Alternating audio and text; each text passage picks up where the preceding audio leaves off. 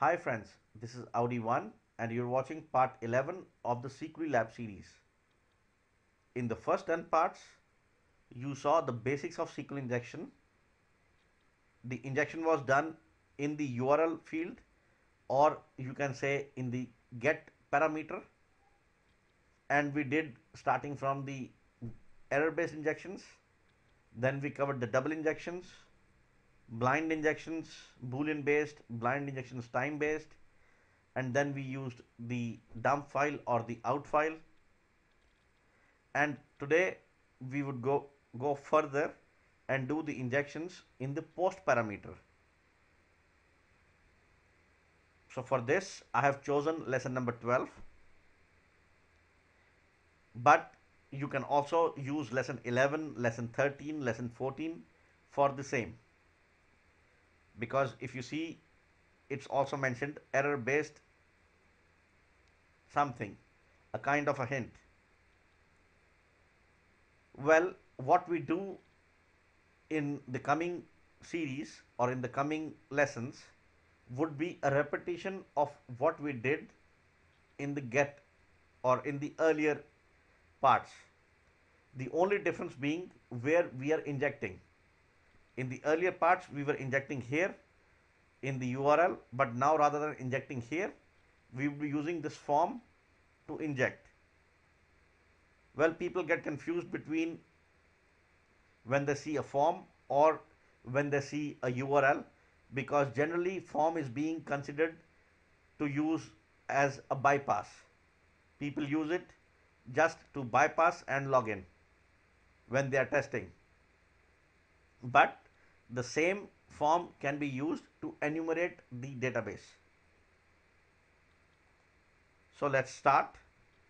As we discussed earlier, that the first and the foremost thing that we need to do is to enumerate the entry points.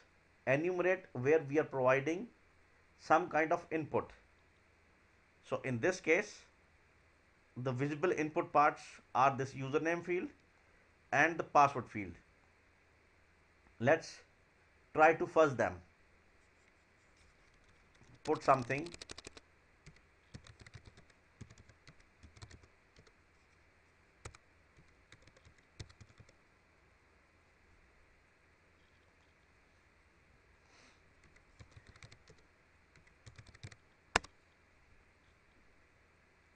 So an admin, a normal username and a password exists.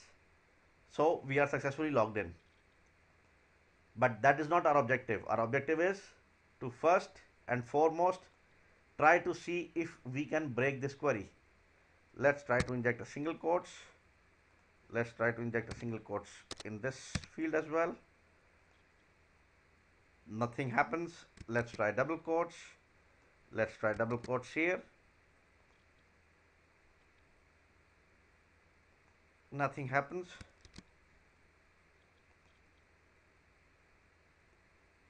It broke when I provided a single double quotes. Let's copy this and let's paste it. Let's clear something.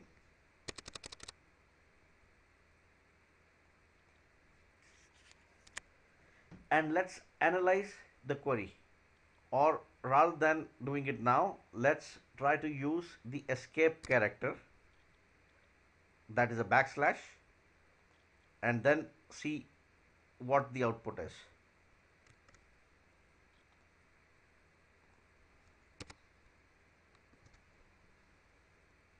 So when we used a backslash, we saw clearly that there is a double quotes and there is a parenthesis,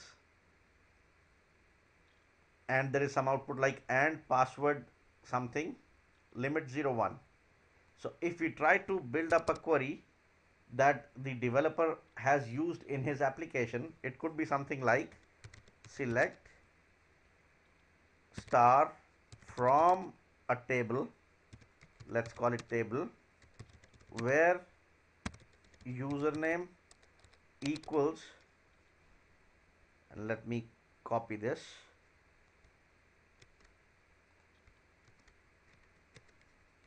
and password equals again this, and they are using a function limit 0 comma 1 to limit the number of entries returned.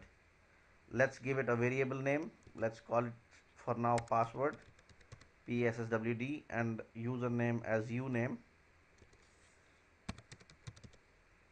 So technically what we are inserting in the username field is getting replaced here, and what we are inserting in the password is getting replaced here.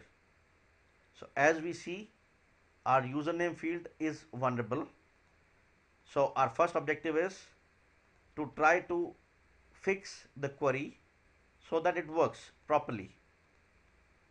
So we see that by providing a double quotes, it breaks, and then there is a parenthesis, and now there are two ways for us. One is either we comment out the rest of the query or we balance. So we learn both the ways today. We actually have learned those in the previous chapters, but we are going to re-implement them in the post parameters. So let's use this, and I'm using a space at the back end. Instead of using this, we can also use the hash as a comment, and let's see. So the query worked, though we are not able to log in, but somehow it did not give us an error message. Now the test, anything that is on the left side and on the right side, in between, if we inject anything, should be executed. So let's give or 1 equals 1,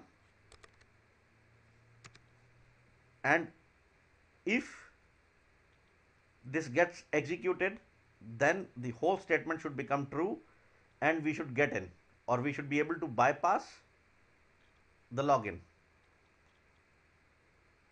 And there we go, we bypassed, and you see that you have successfully logged in as the username dump and the password dump. Well, for the sake of simplicity, I did not use a redirector, or I did not use another page where it will redirect you after the login or something. So I'm just using the same page to dump the output, but you can assume that once you have logged in and you have logged in successfully, you can be redirected to another page or another part of the application. Well, this works. So how to iterate more? We can use the limit function and submit, so we get the next one. Let's use 2 comma 1, let's use 3 comma 1, and so forth. So you can dump the usernames and the passwords, or you can see that if we correlate to the earlier chapters, this is more kind of a error based injection where we use the error to fix the query, and the backend database is interacting somehow with some part of application that is visible on screen. So the username and password is visible on the screen. So what we needed to do in this case, we could use the union select, but first thing we have to guess the number of columns being used in the query. So let's do it.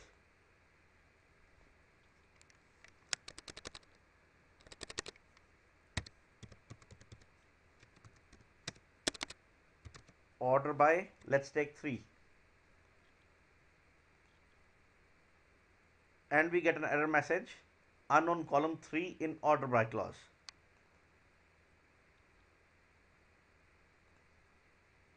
Let's take 2 then, and we don't get an error. That means there are 2 columns being referenced by the backend. How the application is referencing to the database. Let's fix it here.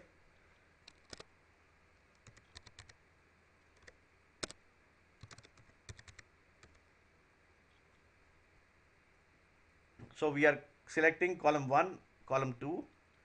Presumably it's the username and the password from table where username is something and password is something.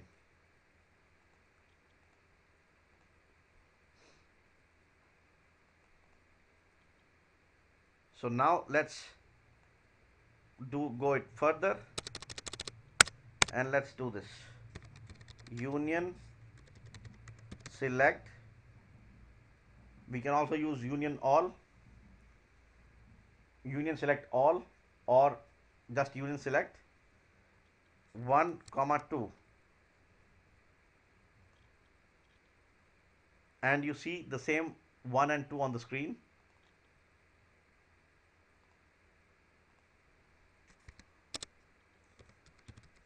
Database,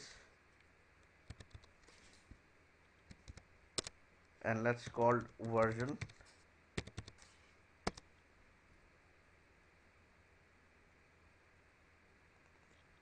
There was a typo.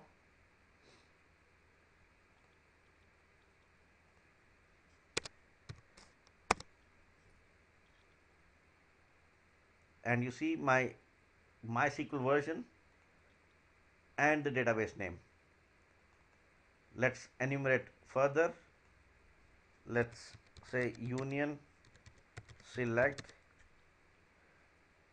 table, or let's say 1,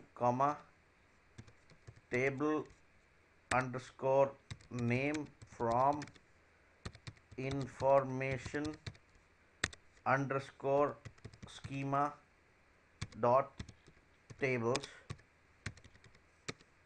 where table underscore schema equals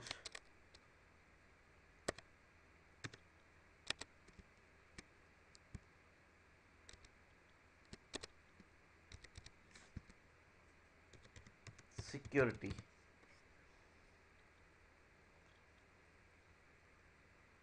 And we get our first table name.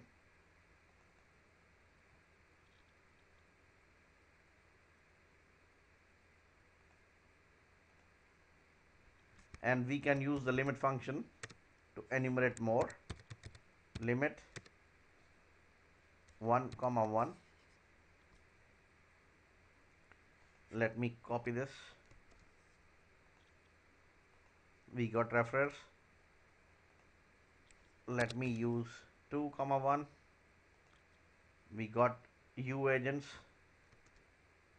and let's do it 3, 1, and we get users. Let's do a 4, 1.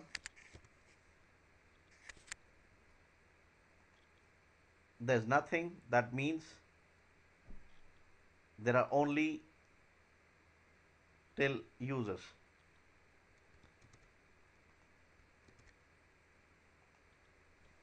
So 3, 1, that is users. Same way you can enumerate the column names using the information schema and dump the complete database. Now I think you would have gained some confidence, and you can go ahead and proceed with the double query injection, which we will cover in the next video.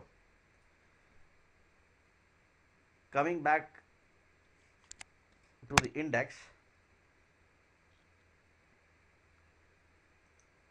lesson 11 is again error based. That was in post parameter. 12 is again. 13 again something with some other form of injection, maybe using a single bracket or maybe using 2 parentheses. 14 is again the same thing, but a double injection. This time you cannot use the normal union select, but you have to use the double injection we learned previously. Well, we'll redo that in the next video. Then we'll do the blind or the boolean based, and we'll start with the injection in the update queries. Then we'll do some header based injections, and then the injection in cookies. Once we finish all this, then I plan to update the lab to cover scenarios where some filtering is involved and where some WAF is involved, some blacklist approach, some keyword filtering approach, or some other techniques. And then we'll see how we can enumerate that and how we can go through it. For now, thank you very much. Guys, please leave the feedback. Your feedback would help me improve and motivate me further to create more videos. Thank you very much. Bye bye.